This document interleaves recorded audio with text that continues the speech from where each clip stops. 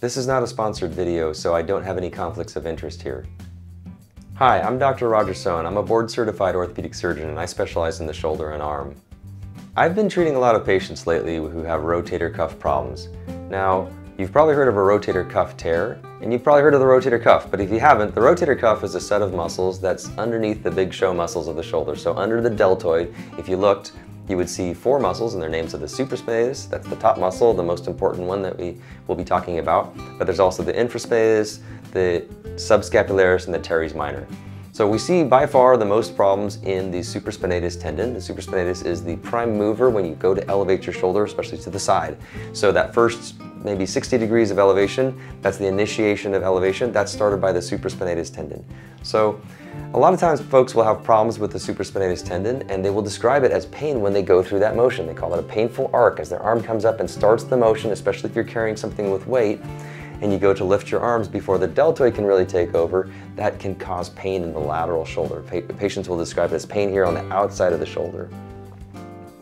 Now, one of the more obvious injuries to the rotator cuff could be a full thickness rotator cuff tear. You can see here that there's the intact rotator cuff looks kind of like this, and if you can see there's a picture of a damaged rotator cuff, you can see a hole in the rotator cuff tendon, and specifically the supraspinatus tendon. Now, although some patients will have this type of an appearance to their rotator cuff, the vast majority don't. In fact, most people who come to me with rotator cuff pain will have what's called impingement syndrome, or they'll have tendinitis of the tendon. Some people will also call it tendinosis, which is partial damage to some of the fibers on the inside of the tendon. And then, of course, there are some fun acronyms. One's called the PASTA lesion, or partial articular-sided supraspinatus tendon avulsion, and then there is the PABST, or partial bursal-sided tear. And these are both injuries to the rotator cuff, but they don't actually go fully through the tendon. So a lot of times you'll have maybe a 30% or a 50%, or you can have any percentage tear before it becomes a full thickness tear. But a lot of folks will be walking around using their arm quite normally, but they have pain because although the tendon still does its job, a lot of times they have pain because not as many of the fibers are connected to the bone as they should be. So a lot of folks who have a full thickness rotator cuff tear, it's easier to make a recommendation for surgery because you can clearly see that the tendon is disconnected and we want to reconnect it to the bone, and so we have anchors and tools to do that arthroscopically. In the case of the partial thickness rotator cuff tear, or even just partial fraying of the tendon, it's not quite so straightforward. And in fact, a lot of times the tendon can look like this, where it's not clearly torn. You can see that the surface looks a bit frayed, and it's not a happy looking tendon, not a healthy looking tendon. In those cases, we didn't used to have a great option. We used to tell folks, well, we can do a lot of physical therapy, maybe we can put some cortisone here and try to decrease the pain. And in fact, there was a popular surgery that used to be done frequently called a subacromial decompression. Now, subacromial decompression was simply an operation where we would put a camera inside the shoulder and look for some irregularities on the roof or the acromion of the shoulder, and we'd use instruments to smooth down the roof or create a little bit of extra space. In some cases, the culprit would have been the AC joint where there'd have been a bone spur hanging down, and by smoothing down the surface, at least the theory goes that we would have more room for the rotator cuff and less of a tendency to impinge or rub against those sorts of impinging structures as the shoulder would be raised. The results haven't been all that fantastic. In fact, in one of my blog posts, I talk about a paper showing that subacromial decompression, when compared to doing a sham operation where essentially they put a camera inside and then removed the camera after not doing anything, they found no difference in the final outcome. So essentially a subacromial decompression was not really a great way to treat these. Another way that partial tears can be treated is to do what's called a completion and full repair. So like it sounds, you would actually place your camera inside, you would identify the location of the partial tear, and then you would complete the tear using either a scalpel or some sort of cutting device to give you access to the inside from the outside. In fact, it actually is quite accepted as one of the treatments for a partial thickness rotator cuff tear, especially that PASTA lesion we discussed. And so then you place an anchor in, and then the idea or the actual theory and practice of this is that the tendon will then be reattached and then fully heal because of the stimulation and all the healing milieu that happens after placing the anchors in the bone and so forth.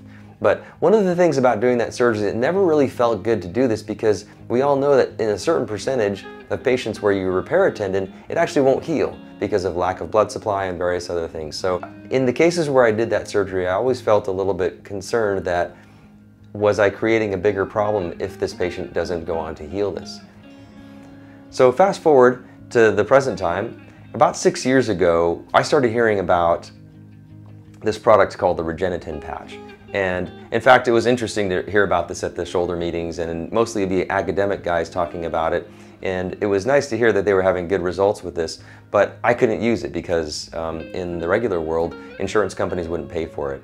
So more recently, we have been able to use this patch, and insurance companies have been more willing to reimburse surgery centers and hospitals for using this type of a patch. And this Rotator patch is an interesting patch. It's bovine collagen. It's a collagen patch. It's a little bit bigger than 2 postage stamps put together. And you've probably heard of collagen being used in other places, for example, in the face as fillers and for treatment for wrinkles and such like that. So in the shoulder now we have this collagen patch, which is a cool device. Here's some video from the manufacturer's website showing how we actually can place it arthroscopically, and we can unfurl it kind of like an umbrella, and then we place it in place with some of these bioabsorbable staples. And you can see over the course of time in this animation that the collagen patch becomes incorporated with the native tendon and thickens it.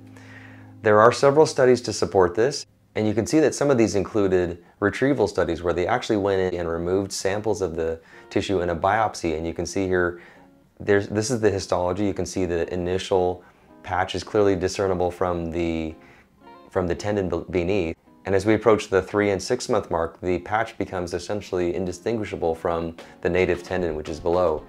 This study actually showed impressive results, and it came from a very reputable journal, the Journal of Shoulder and Elbow Surgery.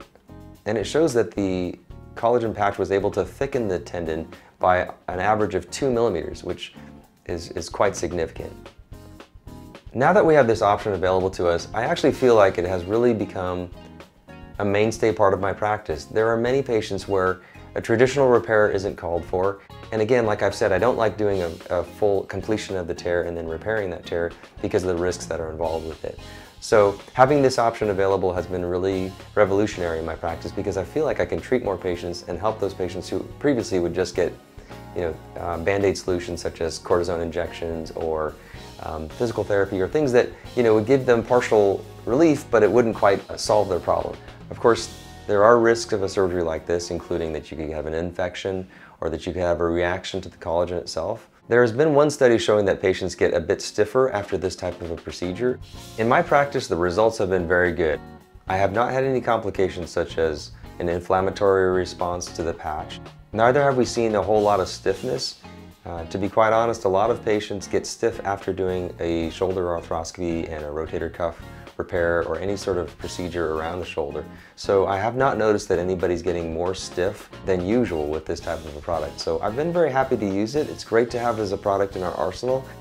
Now, since Smith & Nephew released this product, there have been several other similar products that have come to the market. One of them is called Tapestry, another one's called Cuffmend. These are competitive products that do a similar type of thing. I think it's great that we have several options out there now because sometimes it can be hard to get authorization from the insurance company to use some of these products. So more options is better. So for the first 2 weeks after a surgery like this, you need to wear a sling and keep the arm pretty quiet in the sling. You would start physical therapy, of course, and they'd be doing passive exercises with you. Passive means that you're not using your own power to raise the arm. So generally for 6 weeks, that restriction for passive motion only stays in place. So after 6 weeks, we let people start using their own power to raise the arm. If there are other things done at the same time, so for example, if we do a repair of another tendon, so for example, the subscapularis tendon, that can mean that we have to keep the restrictions in place for about the first 12 weeks. So that can add some time to the recovery. At least at the time of this filming, the cost of the patch is about $3,500. In every case where we do this surgery, we have to get authorization from the insurance company beforehand. So generally we have a good idea if there's going to be a portion that you have to pay for. Most of the time that is not the case. However, I've had some of my patients receive what's called an advance billing notice from the surgery center or from the hospital saying that if the insurance company didn't pay for it, that they would be responsible for the full cost. So to sum things up, partial rotator cuff tears were previously a very difficult problem to treat. Thankfully now we have a lot of new options, and specifically I like this collagen patch option because not only does it have a good track record, but also I've used it personally in my patients, and I've been able to track results for over 2 years with great results. So that wraps up this video about partial thickness rotator cuff tears and the collagen patch options we have.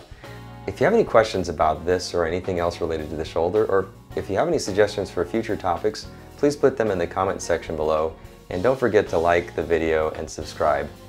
Thanks again, and I'll see you next time.